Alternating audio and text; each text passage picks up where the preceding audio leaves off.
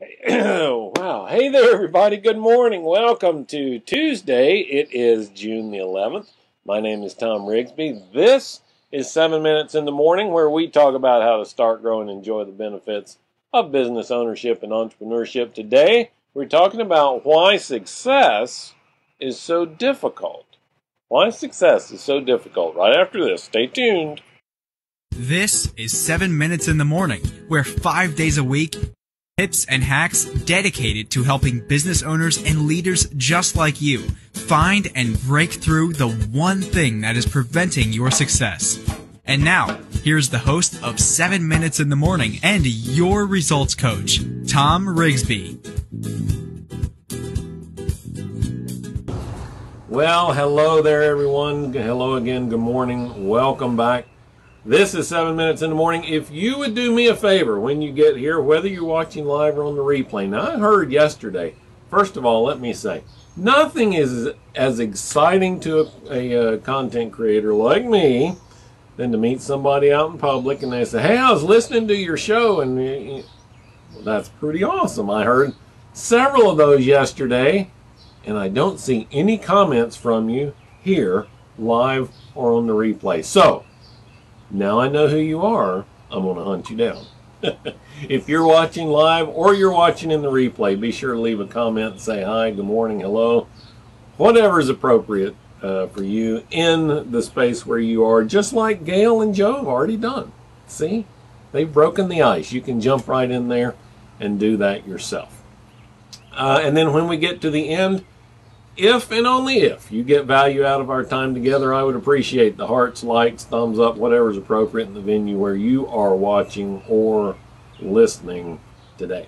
All right, so why is success so difficult? So for the last, I've kind of been on this kick the last couple of days talking about the indicators that you're on the right path, right? So Sunday afternoon, Sunday sometime, I put a post on Instagram about fear and how fear is just our mind telling our body to pay attention, right?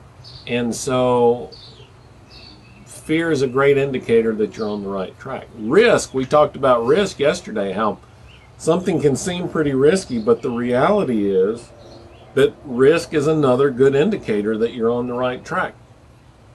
Greater rewards come from taking greater risks, right? So risk is a great indicator that you're on the right track. Today I want to talk to you about difficulty, why things are hard, right? There's a couple of reasons. I mean, for all human beings, we have this need. It's a need, really. It's a need to be proud of ourselves and our accomplishments. And when we understand that something is not difficult, we don't reward ourselves very well. I'm trying to say that a different way, the opposite way. When we understand the difficulty of what we achieved, we reward ourselves better. You know, I worked in a company at one time, and we were doing some research to try and find out why the members of the tech department never wanted to compete for Employee of the Month.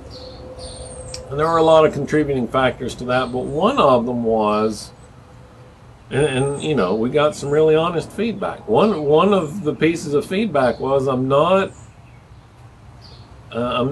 interested in the approval of someone who doesn't understand how hard it was to do what I did. So it meant much more to them to have one of their peers say, hey, you did a great job, than to have the president of the company say, hey, you did a great job. Right? You can probably relate to that too. I think we all can at some point where, you know, we've done something and we look at it and think, oh, that's not my best work. Right? Or you look at it and think, wow, that's really something. Who can I tell about that? Right? So that's kind of this human nature thing that is in all of us.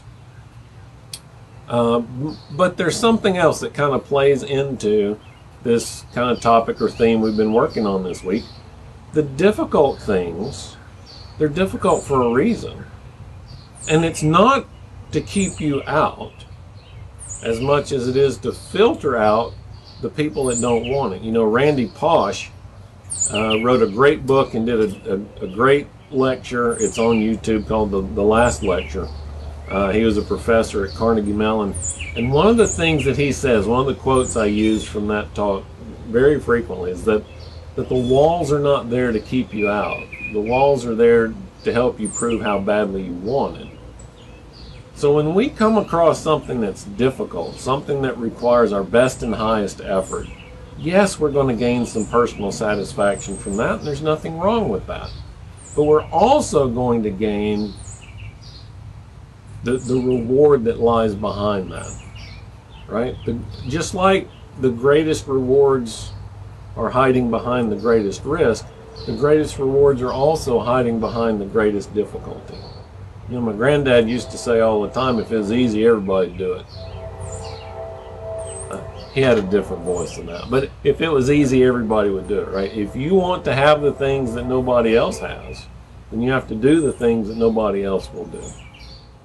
All right, that's it for today. Hey, quick encouragement, reminder, it is Tuesday. That means it's radio show day today. I'll be on the radio, WTKIradio.com at the top of the hour. If you're in Huntsville, you can listen live over the air, 1450 AM, 105.3 FM. Or the very best way to do it is just go to talkradioforentrepreneurs.com. Talkradioforentrepreneurs.com. You can join the live stream and the chat. You can watch, you can listen, and contribute. So I would love it if you would join me there. Love to see you there. All right, that's it. In addition to the radio show, be back here again in the morning with another installment of 7 Minutes in the Morning. One or two of those places I hope to see you. All right, talk to you soon.